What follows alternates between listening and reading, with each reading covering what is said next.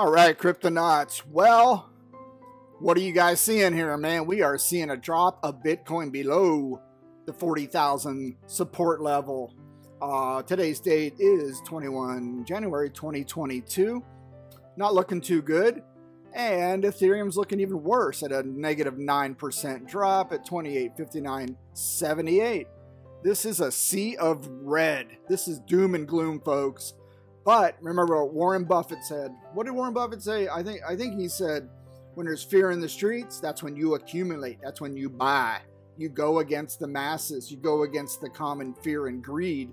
And then you start stacking. You start accumulating. Again, I'm an idiot in a server room talking to you on an iPhone. If you take financial advice from me, that's your problem. Do your own research. And don't listen to anybody, anyone on YouTube. Half those fools you watch who have these big channels that talk about crypto, oh, it could go up, it could go down, it could go sideways. Like I said, it could go backwards. These fools don't have any freaking clue. And they have TradingView up with all their lines and their trends and their patterns. It means nothing. Everything is cyclic. It's going to probably go back up, right? I mean, if it's not, it's going to go to zero. Then you learn, oh, I lost everything. You write it off, say, well, I just lost 5,000 bucks or whatever, right? That's the way it goes in investing. Crypto is highly volatile, but it's been going up. So it is what it is. Do your own research. Do not invest more than you are willing to lose, because you know what? Most times you do lose it. You mostly lose it. It's like going to gambling. Guess who always wins when you go gambling? The house. The house mostly wins unless you can walk away. But anyway, there's greed, there's fear. Something to start thinking about. If you have some fiat, do you buy in? I don't know about mining right now. I don't know really about mining right now. I think maybe you just keep dollar cost average in, like any good investment. It's up to you. Do your own research. I'll say it one more time. All right. So having said that, and having seen this wonderful sea of red, which is pretty amazing, but everyone on YouTube assured me it was going to go to 100,000. Yeah, I'm just kind of the pragmatist here, kind of the cynic. It's like I never believe anything until I see it. So let's go. Let's get rid of this thing. Let's go to the fear and index for Bitcoin. There you go, guys.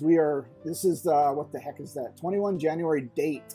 Extreme fear. 19, man. We're at a 19. It was a 21 before.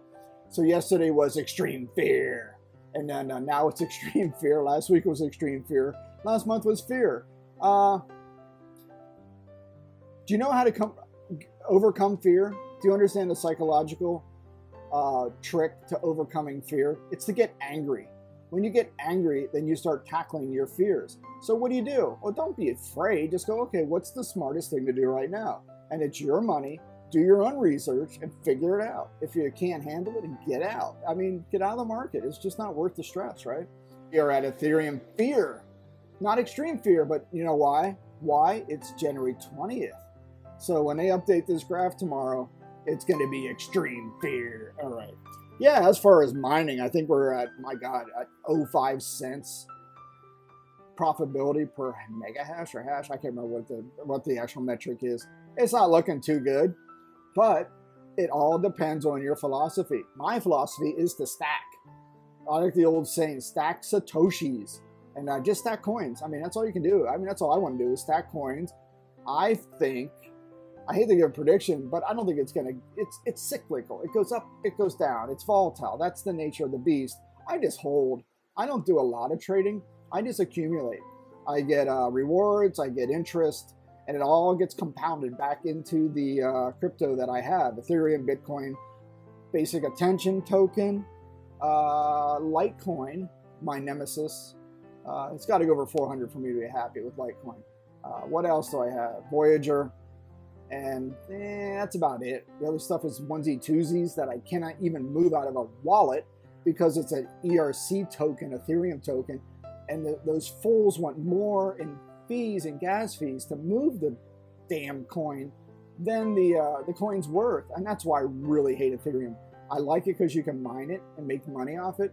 But when that thing goes to POS, proof of stake, I think it's going to tank because no one's going to give it the organic advertising, word of mouth, like, oh, Ethereum, go, go, go, go, how to mine Ethereum. It's going to be gone. And I don't know if they know that. They're going to lose their fan base. I don't know. That's my hunch. That's my prediction. because everyone says it. I'm just an idiot in a server room right now with noisy fans. And I say these gas fees are way too high. I have a payout waiting on Ethermine right now, and I just set it at 40. It'll never hit 40 for the GWE, the gas fee. It's at 250 now, and I moved up to 50. I'm never gonna get my money out of this thing. It's kind of stupid in a way. I want my money, but I can't get it unless I pay a huge fee to get my money out. I don't know. It's an interesting hobby. It's a hobby. Yeah, so I'm thinking about moving over to 2 miners. And with 2 miners, I can mine Ethermine. I can mine Ethereum and then get paid out in the lovely Bitcoin. The guy that started it all. And here we go. So here's 2miners.com. I have 2 laptops sitting on this puppy right now. And I'm getting 63.02 mega hashers. And I'm getting what? Oh, I got $58. Woohoo. Then I get, how much do I get a day? $3 in ETH a day. So look at this thing. Ethereum miners could now get payouts in Bitcoin and Nano with no fees and no delays. I don't know anything about Nano. I want to stick with the big boys, especially when you see blah, blah, blah, a sea of red. Some of those altcoins, folks, I'm telling you, if you've been around since 2016 like me, some of these altcoins will disappear, and you're going to go to your wallet and say, where's my exchange? Had this, or where's my wallet that doesn't know what this coin is anymore, blah, blah, blah, blah, blah, blah. And you just lost your money. I mean, you got the coin, but you can't do a thing with it. It's gone. Because right now, why is everything red right now? You don't see any altcoin out here green. They follow the big boys. They follow Bitcoin and Ethereum. Again, I'm not a big Ethereum fan. I just mine it. And but boy, once that thing goes to POS, I don't know. I won't miss it if it goes away. And I'm getting all these Brave ads. Hey, remember, use Brave. Use Brave browser, because you'll get these little pop-ups and you click on the ad, blammo, and you get paid in BAT. Basic attention token. I always say authentication. Basic attention token. And that goes in your wallet right here. And then you can move it out to your Upload wallet or whatever. You get paid to look at ads. I mean, you don't have to look at it. Just click on it and then boom, go back to what you were doing. And also, I'm sorry that I'm not monetized on YouTube. I just do this for my own self and put out information that maybe should help others and also chronologue what I've been doing just for like a vlog. So I have it in the future. And then I noticed that YouTube changed their policy where they will put ads on any video they want to. So if you see ads, that's not me. I am not monetized. That's YouTube taking advantage of my channel, putting out content. I'm getting nothing. And that kind of irks me because I don't want ads. I don't want you guys to watch ads. I just want you to go in and see the stupid content I put out. I go, okay, that was interesting. Next. I try to find a way to turn it off. You can't. So I was in Chrome and I saw it. But I always use Brave browser. And I recommend you use the Brave browser. It's built upon Chrome. So it's just as good. It's private, hide your identity pretty much. It makes you #1 in that it doesn't feed you ads. Whereas if something's free like Chrome and all that stuff, you know what I mean? You're the product. You're the data they want. Whereas you go to Brave, they protect your identity, they protect your information. And if an ad comes up, it'll pop it up and say, do you want to watch this ad? If you go watch YouTube videos using the Brave browser, you see no ads. I mean, if the ads are in line in the video, Brave can't do anything about that. But if there's ads that YouTube puts on front and back or segmented during the video, Brave will block them. And if you go to any website that has ads, it blocks them. The pop-ups, the banners, you don't even see them. It's awesome. You get so spoiled with the Brave browser that when you go to Chrome or another browser, you're like, what is all this barf on the screen? And you go watch a YouTube video and you're saying, what is this crap? So even on your iPhone, don't even use the YouTube app. No, delete it. Go to Brave, download the Brave app, and then go to youtube.com on your Brave and watch videos that way. You get no ads, and it's great. I love it. I just go in the car, I'll pop open the Brave browser, go youtube.com, I'm logged in, I say show my subscriptions. I don't want to watch ads.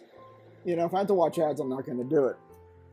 So there you go. That was just a pro tip. I got off the tangent, but anyway, little video about fear and greed, baby. Fear and greed. Time to dig deep. Dig deep and find out what you want to do. Sometimes the best thing you can do is nothing at all. my philosophy is I'm just going to keep stacking coins, stack those coins, and see what happens. Hey, help my little channel out. Again, I'm not monetized, but you don't have to subscribe. Just give it a thumbs up. Let that thing play, and I'll get some view time. But yeah, I'm sorry about YouTube slapping ads. If you see ads on my channel, I'm sorry, it's not me. I'd rather just do this non-monetized.